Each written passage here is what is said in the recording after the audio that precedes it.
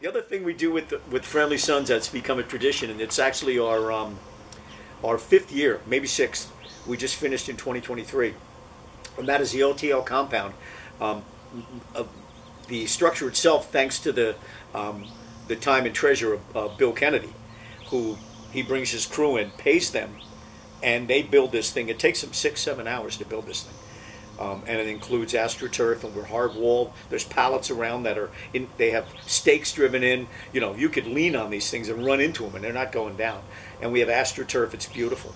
But I worked the door at the beginning of this, and it's always we let in Friendly Sons, guests with the Friendly Sons, chicks with big tits, single women come chicks in. with big tits. That's a no-brainer. Yep. And occasionally, if they have a guy and they look like they're not going to be a pain in the ass, we let them in. But a lot of times, girls come in and then their boyfriends come up and they'll go, hey, my girlfriend's in there. I always give them the same line. There's a lot of guys' girlfriends in there. I can't help you.